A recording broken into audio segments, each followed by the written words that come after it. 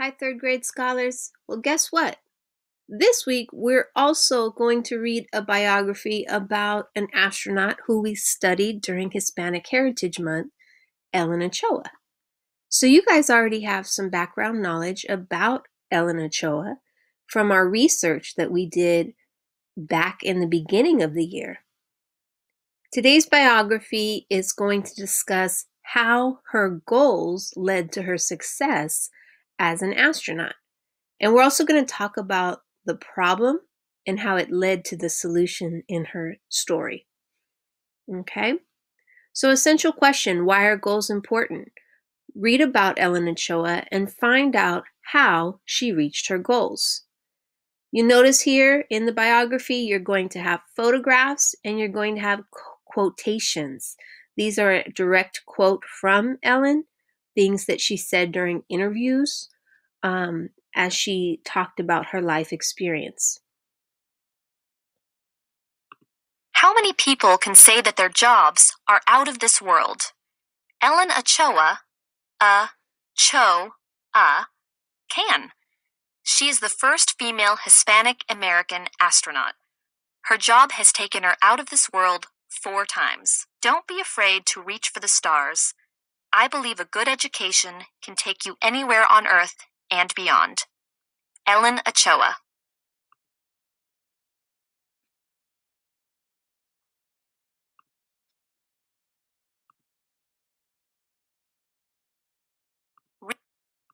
Reaching for the stars.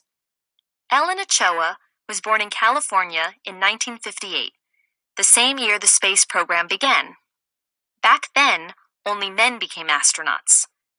This was a problem for women who wanted to go into space. Women were not allowed to even apply for the job.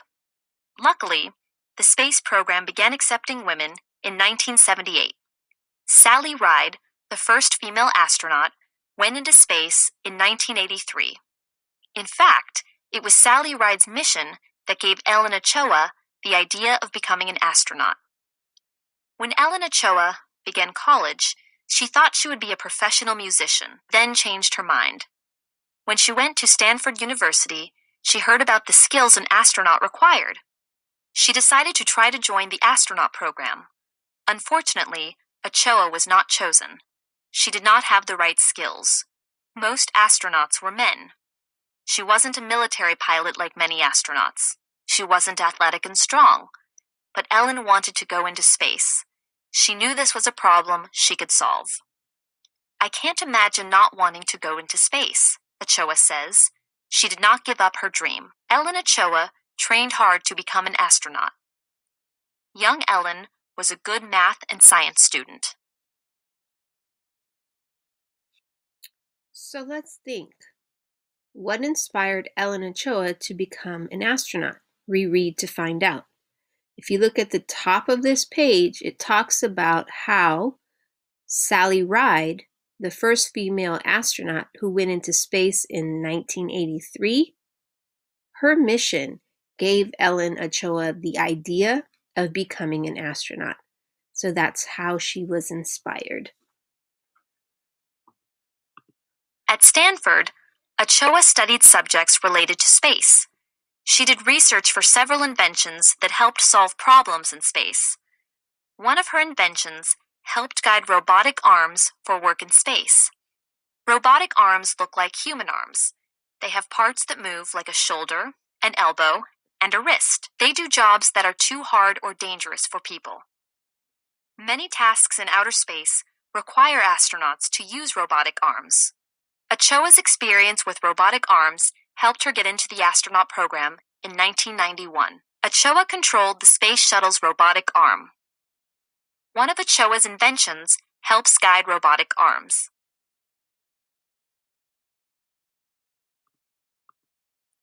So I want to talk a little about the problem and solution we see in the text. It talks about what problem did Ellen Ochoa have? Well, Ochoa was not chosen for the space program, so that's at the top here. Okay, now we're going to look at the actions. What actions did she take to solve her problem? And according to the text, she studied subjects related to space. She researched inventions that solved problems in space, and she invented a guide for robotic arms. So if you look here, all of those actions led to the solution of her problem. Ochoa gets into the astronaut program. Training in space. Before she could join the space program and be an astronaut, Ochoa had one more problem to solve. She had to get herself ready. It was not an easy task. She began training in 1990. Her strong background in math and science helped her do well in these new classes. She also had to pass a physical exam to get into the program. She learned to work on the real machines astronauts use during space flights. In training, things keep breaking and problems have to be solved, Ochoa says. I was in training for 3 years before my first mission.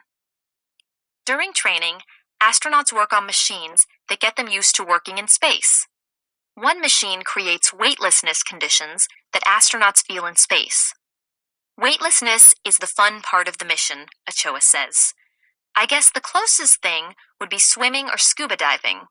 What is odd is that weightlessness seems more natural. Astronauts are trained to get used to feeling weightless. So how did Ellen Ochoa train to be an astronaut? Reread to find out.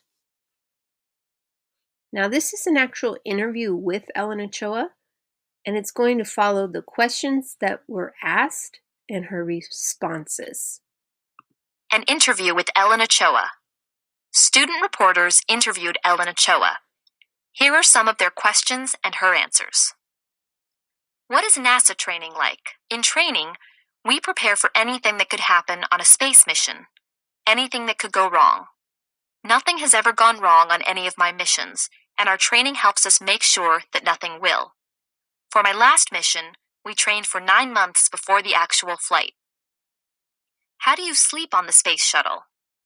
On my last mission, we slept in what can best be described as a sleeping bag with hooks. You would find a place to hook onto and float in. What do you look for in a potential astronaut, and what is their average age? Most of the people who are selected are between the ages of 30 to 40. We look for a college education in science or technology. We look for people who can do many things well because people with multiple skills can usually learn things quickly. This is a very important skill for an astronaut. Astronauts are able to sleep even in weightless conditions. So looking at this photograph, does that look comfortable to you? I was thinking, gosh, I don't know, she's strapped in, but that does look a little awkward. All right, here we go. Space work is teamwork.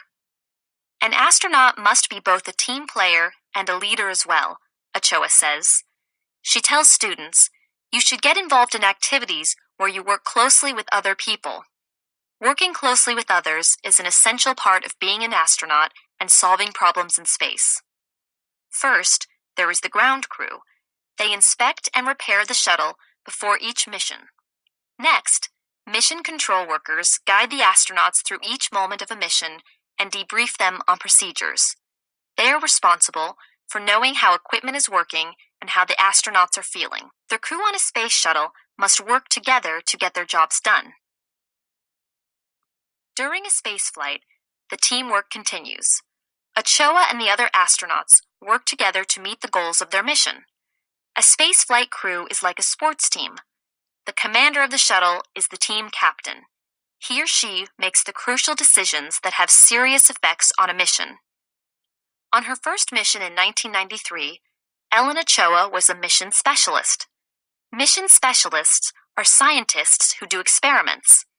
Ochoa used a robotic arm to send and get back a satellite that collected information about the sun.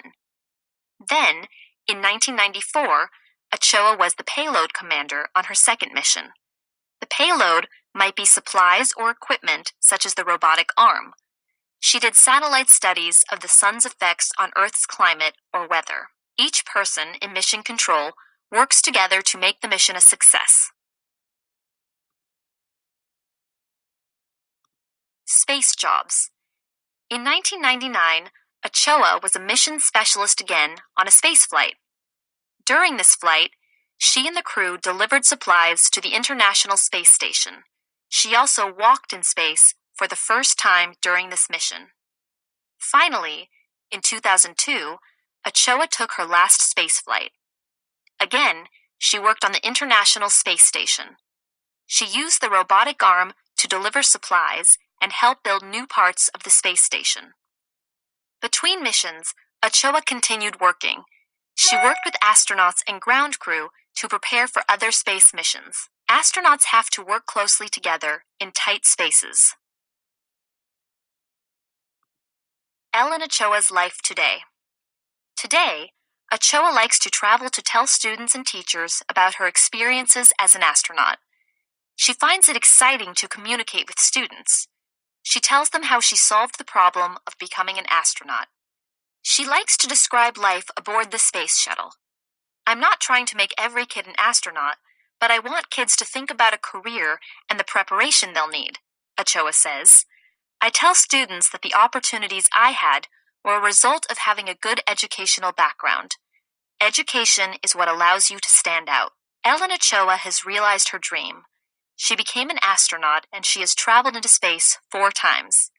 Altogether, Ochoa has spent nearly 980 hours in space. Her space missions have taken her more than 16 million miles around Earth. That is more than 640 trips around Earth at the equator. Ellen Ochoa's job has truly taken her out of this world. Blast off. Some facts about Ellen's trips. STS-56, Atlas II, Discovery. Date, April 4 through 17, 1993. Time and space, 9 days. Miles traveled, 3.9 million. STS-66, Atlantis. Date, November 3 through 14, 1994. Time and space, 11 days. Miles traveled, 4.5 million. STS-96, Discovery. Date, May 27 to June 6, 1999. Time and space, 10 days. Miles traveled, 3.8 million.